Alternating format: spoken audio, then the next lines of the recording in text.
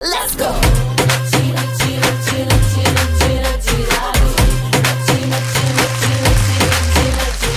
നമസ്കാരം.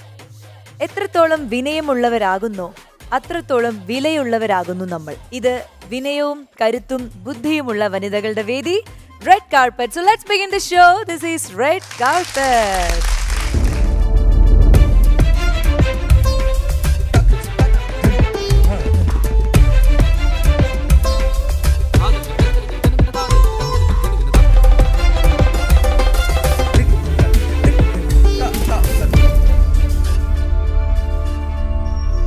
ആൻഡ് ഇന്ന് റെഡ് കാർപ്പറ്റിൽ പാട്ടിന്റെ വിസ്മയം തീർക്കാൻ നമ്മുടെ കൂടെ നമ്മുടെ എല്ലാവരുടെയും ഫേവറേറ്റ് ആയിട്ടുള്ള അനുരാധ ചേച്ചി എത്തിയിട്ടുണ്ട്. So let's welcome Anuradha Sriram.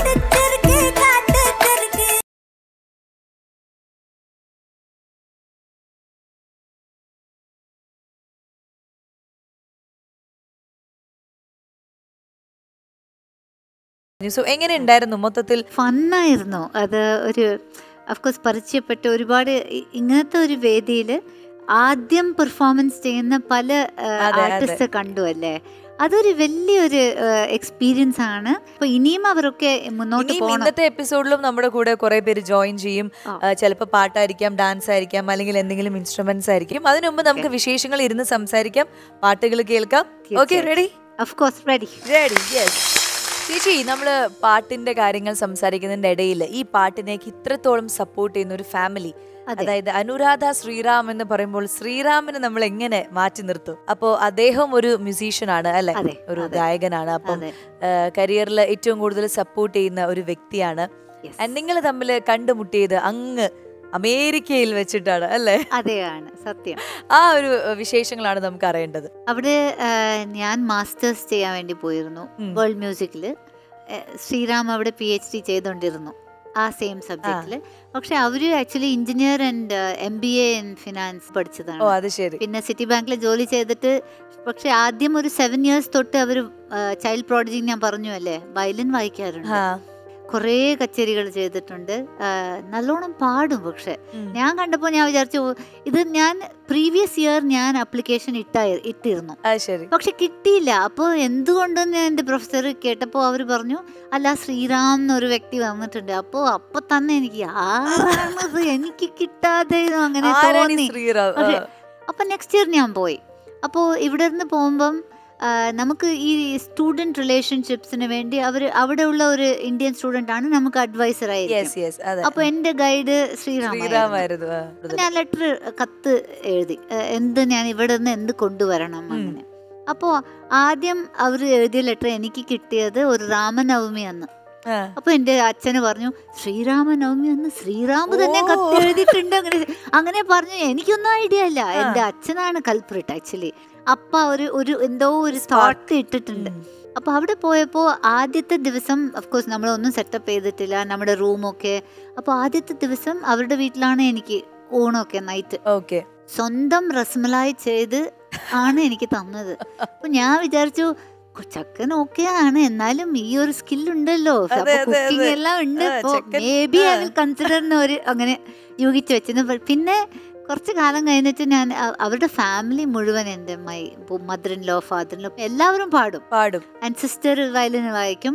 അവരുടെ ഫുൾ ഫാമിലി ആയിട്ട് അവര് ഒരു കുറേ കൊല്ലങ്ങള് കച്ചേരീസ് ചെയ്തിട്ടുണ്ട്. അപ്പോൾ ഞാൻ പാട്ട് പ്രാന്തല്ലേ, എനിക്ക് അച്ഛനും അമ്മയും കണ്ടിട്ട് ഫാമിലി ഇഷ്ടപ്പെട്ടു. പക്ഷെ കുറച്ച് സമയം കഴിഞ്ഞിട്ട് ഒരു നവരാത്രി വന്നപ്പോൾ ഇങ്ങനത്തെ ഒക്ടോബർ സമയത്തിൽ ശ്രീറാമിന്റെ സോലോ വയലിൻ കോൺസേർട്ട് കേട്ടു. അടിപൊളിയായിരുന്നു. അപ്പൊ ഞാൻ ഇങ്ങനെ ഓക്കെ, കുക്കിംഗ് ഓക്കെ ആണ്, ഇങ്ങനെ ബോക്സ് എല്ലാം ടിക്ക് ചെയ്യുമല്ലേ, നല്ല ഫാമിലിയാണ്, നല്ല രസമലായി ഓക്കെ, എല്ലാം ഓക്കെ. അപ്പോ ഞാൻ തന്നെ പ്രപ്പോസ് ചെയ്തു. 6 months ഞാൻ തന്നെ പ്രപ്പോസ് ചെയ്തു. ഇങ്ങനെ ഞാൻ പറഞ്ഞു നമ്മളിപ്പോ വളരെ ക്ലോസ് ആയല്ലേ, അപ്പോൾ നമുക്ക് എന്തെങ്കിലും കുറച്ചുകൂടി ഒരു ലൈൻ ക്രോസ് ചെയ്യണമെങ്കിൽ without getting married can't happen. Because അത് അങ്ങനത്തെ ഒരു നമ്മള് ബ്രോട്ടപ്പ് അല്ലേ. അപ്പോ ഞാൻ പറഞ്ഞു so let us get married എന്നാണ്. അപ്പോൾ അവർ ചിരിച്ചു. nobody gets married, അങ്ങനെ ഒന്നും ചെയ്യാൻ പാടില്ല. പിന്നെ കുറെ അവർ എന്ന് വെച്ചാൽ മ്യൂസിക് ആണ് അവർക്ക് ലൈഫ് എന്ന് വെച്ചാൽ. ബിക്കോസ് എല്ലാം വിട്ടുമല്ലേ, എഞ്ചിനീയറിംഗ് പഠിച്ചു, MBA ആണ്, പക്ഷെ എൻ്റെ ലൈഫ് മ്യൂസിക്കിന് വേണ്ടിയാണെന്നാണ് അവർ. അപ്പോൾ അവർ പറഞ്ഞു എൻ്റെ ഈ ഫാമിലി ലൈഫ്, കുട്ടികളെ നോക്കാൻ, അതൊക്കെ എനിക്കൊന്നും പറ്റുന്നില്ല, എൻ്റെ അങ്ങനെ ആറ്റിറ്റ്യൂഡില്ല. അപ്പോൾ ഞാൻ പറഞ്ഞു എല്ലാം ഞാൻ നോക്കിക്കൊള്ളാം, എന്നെ വിവാഹം കഴിച്ചാൽ മതി അങ്ങനെ പറഞ്ഞു. പക്ഷെ ഇറ്റ് വാസ്, ഇപ്പോഴും പറയും യു ട്രാപ്പ് മീ, അന്ന് I should have said no. But yeah, it was a beautiful getting together. ഇപ്പോഴും so much I have learned. വളരെ ബ്യൂട്ടിഫുൾ മ്യൂസിഷ്യൻ ആണ്. നമുക്കൊരു ക്ലാസിക്കൽ പാട്ട് കേട്ടാലോ? ചേച്ചി ഇതുവരെ ഒരു ക്ലാസിക്കൽ ഒന്നും പാടിയിട്ടില്ല. ഒരു കീർത്തനോ പദോ എന്തെങ്കിലും.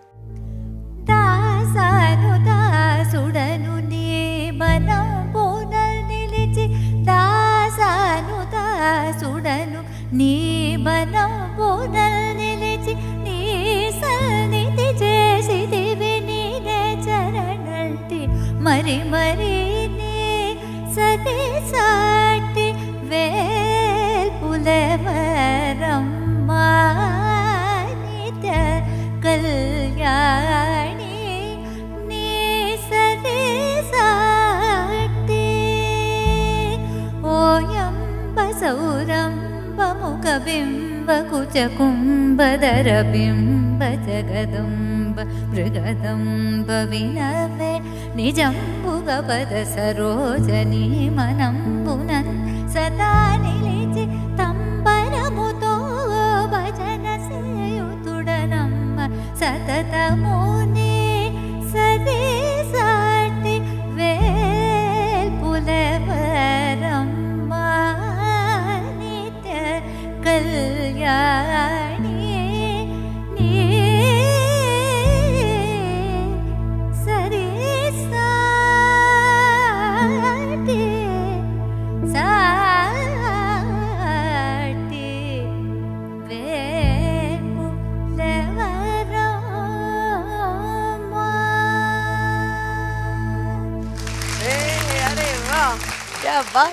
എന്റെ കോളേജിൽ പഠിച്ച ഒരു കീർത്തനമാണ്. കല്യാണി രാഗത്തില്. കല്യാണി എന്ന് പറയുമ്പോ ഒരുപാട് സോങ്സ് ഉണ്ട് സിനിമയില്.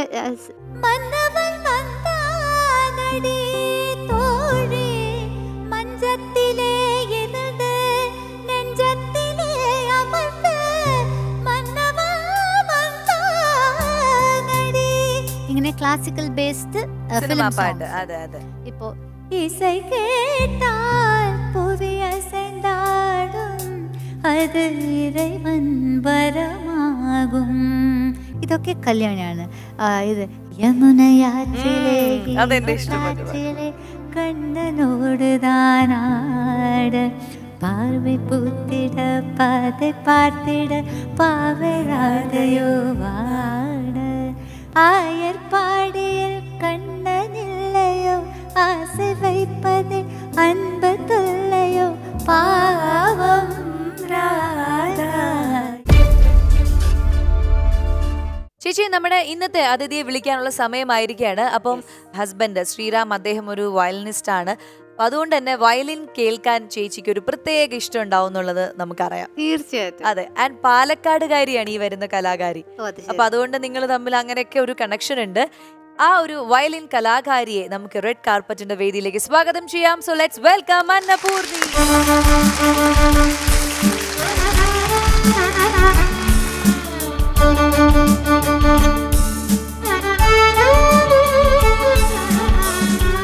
സോ റെഡ് കാർപ്പറ്റിലേക്ക് സ്വാഗതം. പറയൂ അന്നപൂർണി, എന്തൊക്കെയുണ്ട് വിശേഷങ്ങൾ? കുഴപ്പമില്ല, സുഖമായിട്ട് പോകുന്നു. പാലക്കാടിൽ നിന്നാണ് ഇവര് വരുന്നത്. അപ്പൊ പഠിക്കുന്നു. 10 years ആയിട്ട് പഠിക്കുന്നു. ഞാൻ ഒരു 2 കൊല്ലം പഠിച്ചിട്ടുണ്ട് വയലിൻ. നമ്മുടെ മാസ്റ്റേഴ്സിലെ MA മ്യൂസിക് ചെയ്യുന്ന. അപ്പോൾ ancillary you have to take 1 instrument. വീണ അല്ലെങ്കിൽ വയലിൻ. അപ്പൊ ഞാൻ വയലിൻ എടുത്തു. ഈ 2 കൊല്ലം കഴിഞ്ഞിട്ട് ഞാൻ US പോയപ്പോൾ വയലിൻ കൊണ്ടുപോയി ഞാൻ പ്രാക്ടീസ് ഒക്കെ ചെയ്തു. അപ്പോൾ ശ്രീറാം പറയണ്ട, അത് ഒരുപാട് ചെറുപ്പം. അപ്പോൾ ഞാൻ പറഞ്ഞു കല്യാണി 2 കാലിനെ വായിക്കും ഞാൻ, കല്യാണി വർണ്ണമെന്നോ. ആണോ? അപ്പൊ ഞാൻ വായിച്ചു. അപ്പോൾ ശ്രീറാം എൻ്റെ കയ്യെ പിടിച്ച് പറഞ്ഞു, ഇനി എന്ത് വേണമെങ്കിലും ചെയ്തൊരു ലൈഫിൽ, പക്ഷെ ഈ വയലിൻ വായിക്കുന്നത് വേണ്ട, അത് മാത്രം വേണ്ടാമായിരുന്നു. ഇപ്പോ ചെറുതായിട്ട് കുട്ടികളെ പഠിപ്പിക്കുകയും ചെയ്യുന്നുണ്ട് അന്നപൂർണി അല്ലേ? അതൊരു 4 years ആയി. അപ്പൊ എത്ര കുട്ടികളുണ്ട് ഇപ്പോ? 10 സ്റ്റുഡൻസ് ഒക്കെ. 10 സ്റ്റുഡൻസ് ഉണ്ട്. സൂപ്പർ. അതിന്റെ കൂടെ പാട്ടുണ്ടോ? അച്ഛൻ മൃദംഗം ആർട്ടിസ്റ്റ് ആണ്. അപ്പൊ അച്ഛന്റെ കീഴില് ആദ്യം മൃദംഗം കുറച്ച് പഠിച്ചിട്ടുണ്ടായിരുന്നു. പിന്നെ ഒരു 2 വർഷം പാട്ട് പഠിച്ചു. പക്ഷെ കുറച്ച് ബ്രീത്തിങ് പ്രോബ്ലം ഒക്കെ ആയതിനാൽ പാട്ട് മാറ്റി. പിന്നെ ഒരു 6 വയസ്സൊക്കെ ആകുമ്പോൾ വയലിനിലോട്ട് മാറി. അപ്പൊ അനിയൻ മൃദംഗം പഠിക്കുന്നു. സോ അപ്പൊ അങ്ങനെ ഒരു സംഗീത പാരമ്പര്യമുള്ള ഒരു ഫാമിലിയാണ്. ആൻഡ് വേറെ എന്തൊക്കെയാണ്, അതായത് എന്തൊക്കെയോ സ്കോളർഷിപ്സ് അങ്ങനെയൊക്കെ കിട്ടിയിട്ടുണ്ടെന്ന് കേട്ടു. CCRT സ്കോളർഷിപ്പ് ഒരു സെൻട്രൽ ഗവൺമെന്റ് എനിക്കും കിട്ടിയിട്ടുണ്ട് എന്റെ കുട്ടിക്കാലത്തിൽ. അതെ. ഓക്കെ, അപ്പൊ കൂടെ വന്നിരിക്കുന്ന അവരെ കൂടി പരിചയപ്പെടാം. നമസ്കാരം എല്ലാവർക്കും. റെഡ് കാർപ്പറ്റിലേക്ക് സ്വാഗതം. അന്നപൂർണയുടെ അച്ഛൻ, അനിയൻ, അമ്മ. അപ്പൊ അച്ഛന്റെ അടുത്ത് തന്നെ ആദ്യം തുടങ്ങാം. പേര്? എന്റെ പേര് ഗണേശൻ, പാലക്കാട് ഗണേശൻ എന്നാണ്. മൃദംഗ ആർട്ടിസ്റ്റ് ആണ്. അപ്പൊ അച്ഛൻ നിന്നാണ് മൃദംഗം ആദ്യം പഠിച്ചു തുടങ്ങിയത്, പിന്നീട് അത് വയലിനിലേക്ക് മാറി. അച്ഛന്റെ ആഗ്രഹമായിരുന്നോ മകളെ ഒരു കലാകാരി ആക്കണം എന്നുള്ളത്? എന്തായാലും ഒരു കലാകുടുംബത്തിലൊരു ആഗ്രഹം ഉണ്ടാവില്ല. അങ്ങനെ ഒരു ഇതില് ഒന്ന് പരീക്ഷിച്ച് വന്നതാണ്, അത്ര തന്നെ. ഓക്കെ, അപ്പൊ എന്തായാലും ഒരുപാട് സന്തോഷം പരിചയപ്പെടാൻ സാധിച്ചതില്. ഇനി അനിയൻ ഇപ്പൊ മൃദംഗം പഠിച്ചു തുടങ്ങിയെന്നാ പറഞ്ഞു. അനിയന്റെ പേരെന്താണ്? അദ്വൈത് റാം. ആഹാ, ചേച്ചി അദ്വൈത് റാം ഒരു ചെറിയ മൃദംഗം ആർട്ടിസ്റ്റ് ആണ്. എന്താ ചോദിക്കാനുള്ള ചേച്ചിക്ക്? ഏത് താളമാണ് പഠിക്കുന്നത്? മൃദംഗത്തില് പാട്ട് അക്കമ്പനി ചെയ്യാൻ അങ്ങനെ പറഞ്ഞു കൊടുത്തോണ്ട്. സൊല്ലുകെട്ട്. ഏത് താളത്തില് സൊല്ലുകെട്ട്? തന്യാവർത്തനം. അത് ശരി. ഏത് ആദ്യ താളത്തിലാണോ, രൂപകത്തിലാണോ, അല്ലെങ്കിൽ മിശ്ര ചാപ്പുവാണോ? നീ അറിഞ്ഞ ഞാൻ പെട്ടു. ഏത് താളത്തില്? എന്ത് വിധി ഇത്? ഞാൻ എന്നെ അടിക്കണം. ആദ്യ താളം ആവാനാണ് സാധ്യത അല്ലേ? എത്ര കൗണ്ട് ആണ് ഇപ്പൊ? എത്ര കൗണ്ട്?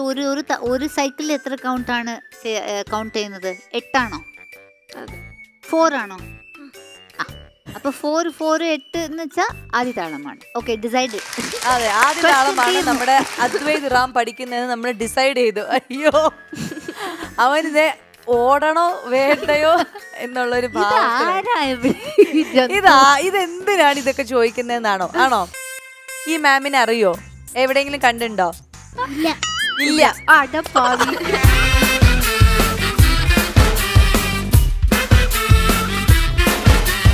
അപ്പടിപ്പോട് പോട് അത് കേട്ടിട്ടില്ലേ?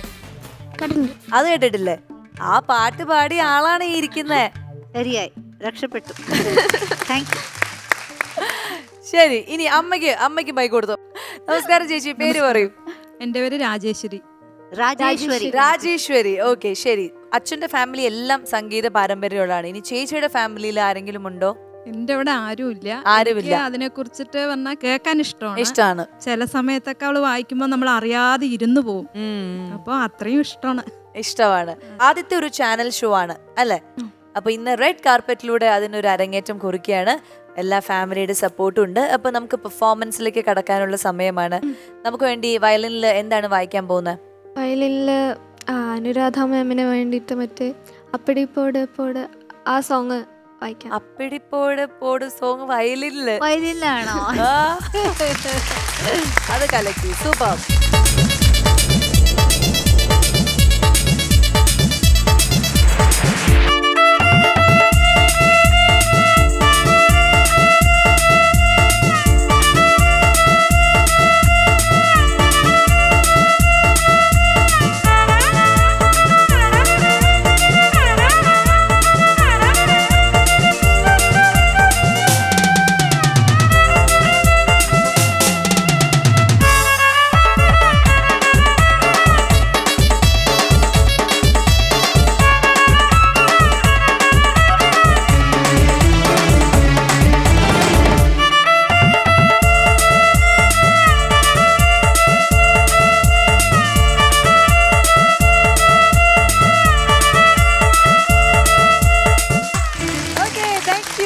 അപ്പൊ ഇത് ചേച്ചിക്ക് വേണ്ടിയിട്ട് ഡെഡിക്കേറ്റ് ചെയ്ത ഒരു പാട്ടായിരുന്നു. ഇനി നമ്മുടെ മെയിൻ പെർഫോമൻസിലേക്ക് കടക്കുകയാണ്. അപ്പോൾ ആ ഒരു പാട്ടിന് വേണ്ടി ഞങ്ങൾ എല്ലാവരും കാത്തിരിക്കുകയാണ്. So all the best. Ready?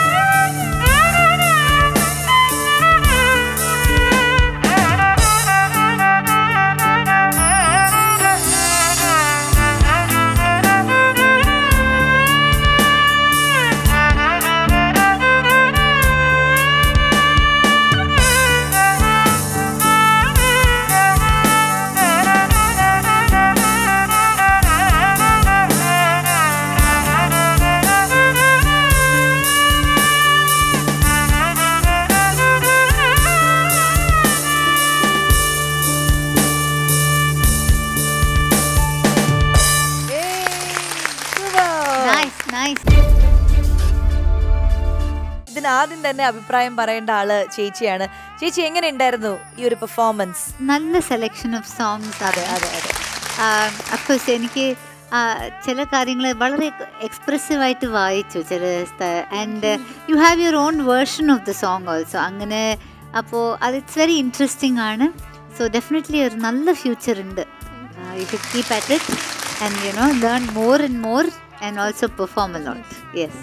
അപ്പോൾ ഇത്രയും നല്ലൊരു പെർഫോമൻസ് റെഡ് കാർപ്പറ്റിന്റെ വേദിയിൽ സമ്മാനിച്ചതുകൊണ്ട് ഞങ്ങളുടെ വക ഒരു ചെറിയ സമ്മാനം അത് ചേച്ചി തന്നെ തരും. ഓക്കെ.